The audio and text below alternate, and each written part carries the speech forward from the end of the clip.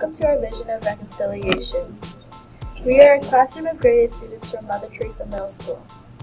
We have been learning about reconciliation in our classroom and have learned how even though we have never spent time personally in a residential school, we are still all impacted indirectly from our family members and people who we have communicated with. What you see here, we have spent a significant amount of time building. We have built this all of ourselves and have created close bonds together while doing so. While doing this project, we have expanded our knowledge of reconciliation and of each other. The bridges connecting the four communities represent unity and peace, connecting us one to another.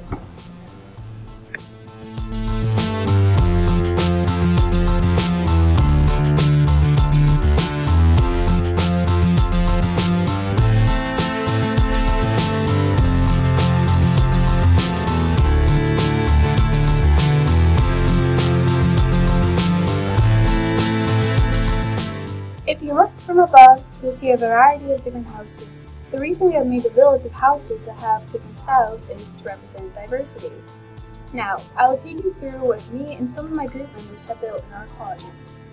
Firstly, we have a church. It represents the coming together of our neighborhood. It's a place for everyone of all backgrounds.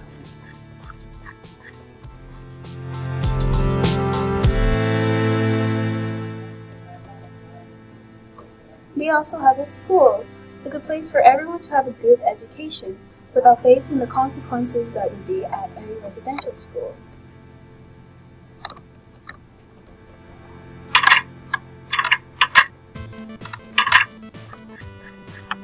Another thing I would like to show is the broken down houses. They were perfectly fine houses, but were ruined. It represents how the First Nations people were whole together before they were put in a residential school, and the after effect of the brokenness in the lives and families of the survivors. The last thing I would like to point out is a house that I have built.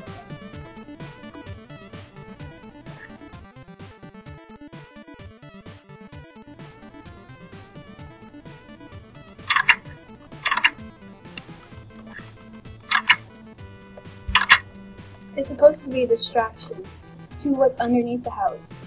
It's what people want to forget, but we don't need to forget. What we need to do is heal.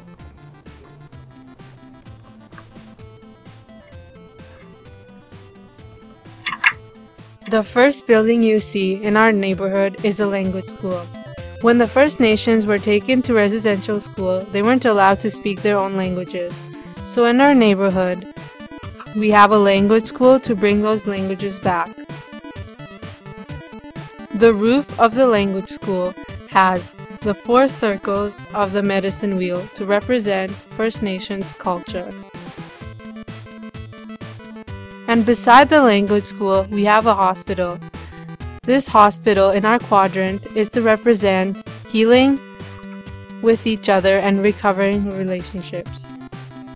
The twisted statue in the middle is representation of how the treaties were twisted.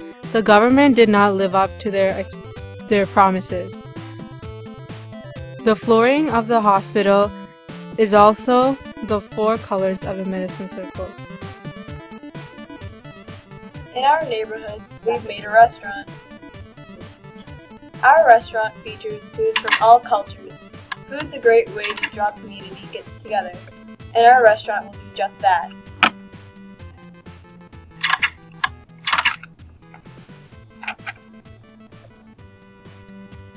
We've also made a sanctuary to symbolize conversation and people getting together.